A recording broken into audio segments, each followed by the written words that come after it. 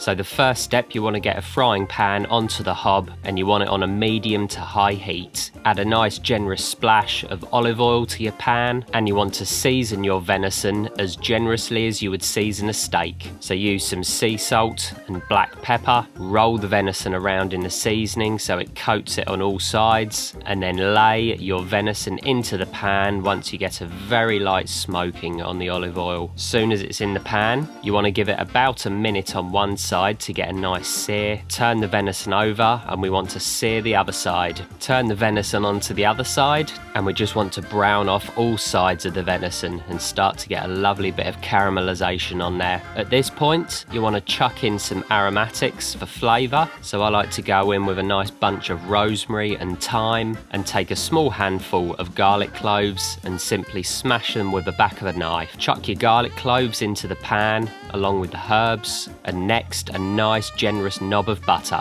Be nice and generous with your butter. Venison is a really lean meat, so we do want to keep it nice and moist, and it will give it a beautiful nut brown burnt noisette flavour. As soon as your butter starts to foam in the pan, we want to pretty much spend the rest of the cooking time basting our venison. So using a spoon, baste the venison on one side for about 30 seconds and then turn it over and keep basting it on the other side for about 30 seconds. Hit each side of your venison, keep basting as you go. Keep prodding the venison. We want it to be nice and springy, and you really want to serve venison medium rare. Overcook it and it will get really dry, which is not pleasant. And depending on the size of your venison, we're looking at anywhere between 4 and 7 minutes for it to cook. And as with steak, you'll get to know the cooking times and you'll know when it's done. And as with steak also, the most important part of cooking venison is to allow the meat to rest. So pop your venison onto a chopping board and then just let it sit there for about 10 minutes. And after 10 minutes of resting, the most rewarding part and the bit we've all been waiting for, we want to carve our venison. Carve it into nice thick slices. We don't want it thin so it dries out. And as you can see here, beautiful and pink.